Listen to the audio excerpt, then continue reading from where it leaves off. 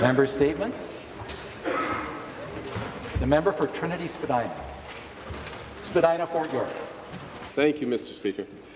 Spadina, Fort York is the epicenter of Ontario's homelessness crisis. It's a humanitarian crisis that was started by the Liberal government when they cut funding for housing, when they left Ontario Works rates at $733 a month, or $722 when they actually left it. This government was generous enough to increase it by $10. But it's a humanitarian crisis that exploded. People have been living for years and years in the alleyways of Spadina, Fort York. They've been living under the garden. They've been trying to just survive on the streets of Toronto, living on getting heat from heat grates. This government has made it all the worse. They have cut $500 million from an already inadequate housing budget. And during the pandemic, homelessness exploded in my riding. We had people living in tents in the parks. And the people of Spadina, Fort York, we want people to have housing and people to have supportive housing who have mental health and addictions issues so that they can maintain that housing. But this government has not done that. In fact, last week we just found out that this government is cutting 43 street nurses who serve people without homes in Toronto. And I can speak personally to the impact that this will have. A few months ago, I was providing meals to people experiencing homelessness, and I came across a gentleman who had a badly swollen leg with lesions, and he was refusing to go to the hospital. So we called in a street nurse, and she was able to provide emergency treatment for his leg, and his leg has been saved. But it's that kind of life-saving support and health care that this government is now cutting. So I ask this government, please reverse that decision, bring back those street nurses, and for God's sakes, provide supportive housing so that we can bring an end to this humanitarian crisis of homelessness, not just in Toronto, but across this province. Thank you. Member statements. The member for Whitby.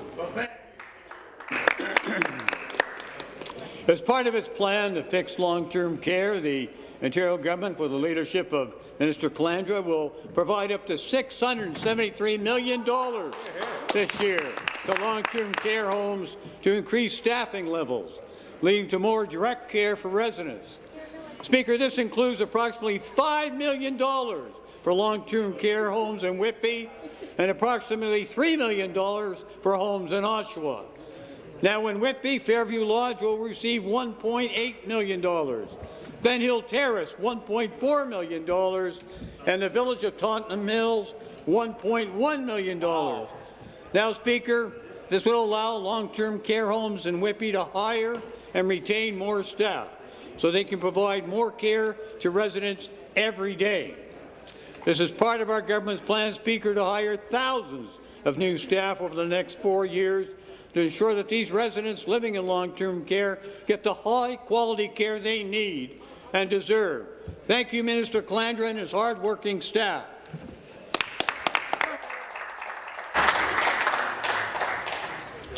The member for Humber River Black Creek.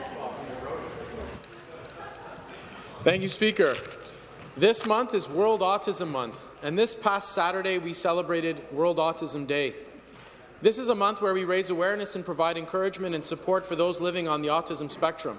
But as we celebrate World Autism Month, there are more than 50,000 children in Ontario who are still on the waitlist to receive core services. Or as the Ontario Autism Coalition puts it, there are enough children waiting to receive needs-based therapy to fill the Sky Dome.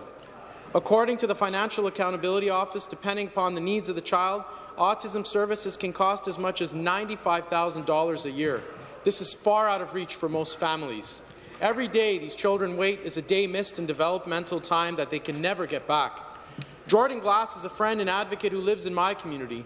Jordan has 2 daughters, ages 6 and 13, who have been on the wait list to receive core services since before the pandemic. Jordan told me he wonders if his 6-year-old daughter would have been verbal had she been able to receive speech therapy over the past 3 years.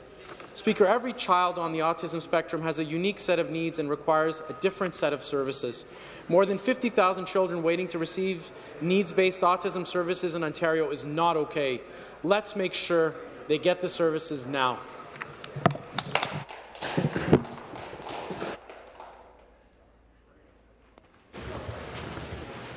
Thank you. Member statements. The member for Carleton. Thank you, Mr. Speaker.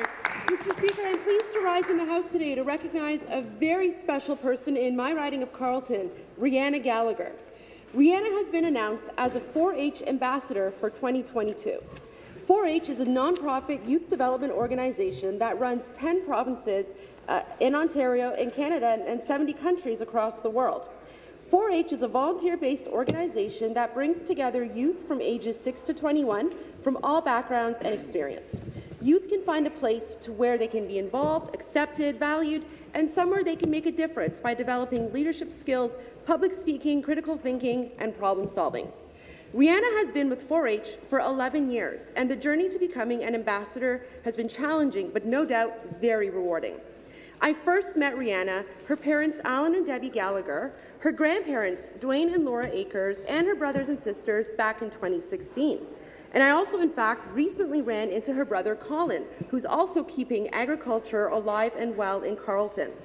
Like many of the numerous farming families in Carleton, the next generation of the Akers and Gallaghers are keeping farming and agriculture alive and thriving in Ottawa and Ontario, because farmers feed families and our Ontario government will continue to support agriculture in this province. Thank you. Member for Hamilton West, Ancaster Dundas. Speaker, this morning I stood in the rain with advocates, young and old, from across the province rallying to save farmland, which is under threat from this government. Thousands of Hamiltonians from every riding participated in the largest consultation in Hamilton, which overwhelmingly showed our community wanted to save, not pave, farmland. And yet the Minister of Housing and Municipal Affairs just last week threatened to take municipalities to the Ontario Land Tribunal for listening to the public. This government has shown that they are prepared to strong-arm the people of the province to get their way. But it's not just Hamilton that this government is ignoring. The Stop Sprawl movement is spreading, with campaigns engaging thousands of Ontarians in Halton, Peel, Simcoe, Orillia, Oxford, and many more communities across the province. This movement has support from planners and farmer and agricultural organizations across the province. Speaker, as an MPP, my biggest priority is working with my community. It's clear that this government doesn't share the value of working with, not against, the people of Ontario. While Ontarians are building a brighter vision for how our cities grow, this government is doubling down with big highways and big houses that no one can afford. It's time for this government to look out for the people of the province, not just their wealthy, well-connected land speculators and donors looking to profit from destroying our farmland. Thank you. Member statements. The member for Perth Wellington. Thank you, Speaker.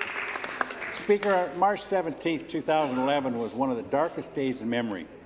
That's when fire took the lives of Deputy District Chief Ken Ray and firefighter Ray Walter.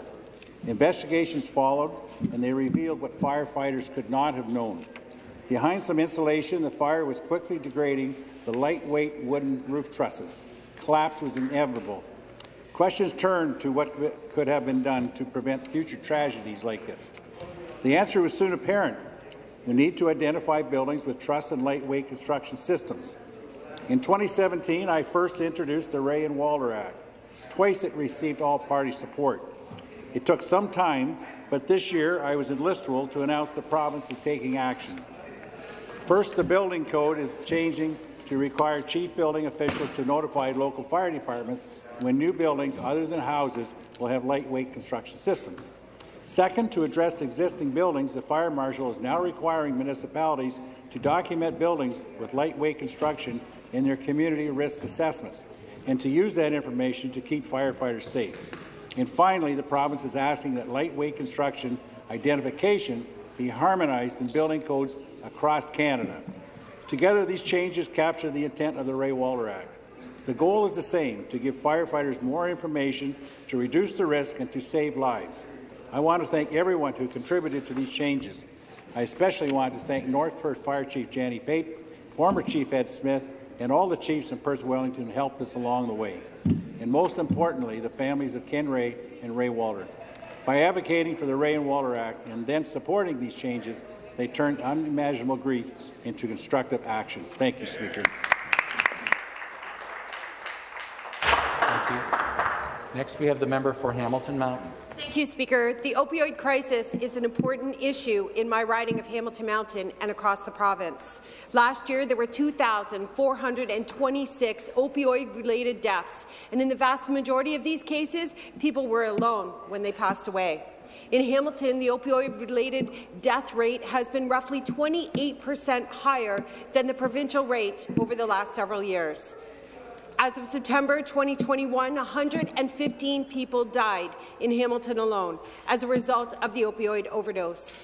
These are Hamiltonians who are mothers, fathers, sisters, brothers, friends, and family members. So far in 2022, Hamilton Paramedic Services have responded to 147 incidences related to suspected opioid overdose. We cannot allow this to continue. The number of opioid-related deaths have risen dramatically over the past decade in Ontario, and the pandemic has made things worse. The precautions to prevent the spread of COVID have led to the reduced access to services for people who use drugs and causing fatal overdoses to rise. The wait time is 100 days on average for an adult residential treatment program for substance abuse, and yet hospitalizations for substance abuse-related illnesses outnumber those for heart attacks. Speaker, this is a crisis, and it's time for this Premier to step up and declare the opioid problem as a public health emergency. Thank you. Member statements. The member for Ottawa, Vanier. Thank you, Mr. Speaker, and good morning. Since elected 2 years ago, I've been meeting with advocacy groups on autism, with experts and with families that are struggling to obtain therapy for their children. The ratio for children with autism in the province of Ontario is 1:66. That means that the need for diagnosis and treatment is important and should be given the attention it deserves to address those needs. The number of children waiting for autism support has now grown to 53,000 children in Ontario. So clearly, what this government has been doing is not bringing the relief that was promised. The cuts in critical services and reduction of coverage that families can receive is harmful. But it doesn't have to be this way, Mr. Speaker. If you were to listen to these advocacy groups, these experts, and these families, you would understand where the solutions are. Like a needs-based Ontario autism program for every child that doesn't discriminate based on age, including applied behavioral analysis, occupational therapy, mental health, and speech and language pathology.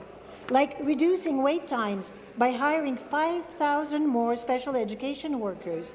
Like implementing a direct billing option for autism therapy. Like conducting a comprehensive reform of special education and better transition people into adult services. And that's what Ontario Liberals are proposing to do, because we have been listening. Thank you, Mr. Speaker. Thank you. Member statements. The member for Glengarry, Prescott Russell. Thank you, Speaker. Speaker, beginning in the 1700s, the Scottish Highland clearances displaced many Scots as they were forced from their homes and only to watch them burn to the ground. With no means to support their families, many looked to Canada for a new life, settling in various locations across Upper Canada and joining many of their fellow countrymen as they fought for the Crown during the American Civil War, or War of Independence. Today, there's more Canadians of Scottish descent than any other.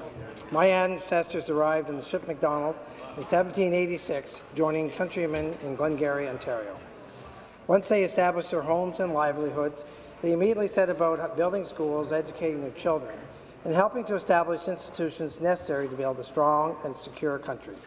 The first post-secondary institution in Upper Canada was established at St. Raffles in South Glengarry Township. Across the province, Highland Games attract thousands of people enjoying the Scottish culture. And our Minister of Tourism and Culture, Lisa MacLeod, has joined me several times at the Glengarry Highland Games, the North American Pipeline Championships. On June 3rd of last year, my private member's bill received royal assent designating St. Andrew's Day, Scotland's official national day, celebrated on November 30th each year as Scottish Heritage Day in Ontario. Speaker, also this week, millions of people across North America will celebrate Tartan Day, held annually on April the 6th. The day originated in Nova Scotia in the mid-1980s and has grown more popular each year, being adopted by displaced Scots across the globe. Speaker, Lang Meir Reek, roughly translated, means may you live long and keep well. Thank you. Well done. Thank you very much. That concludes our members' statements for this morning. Introductions.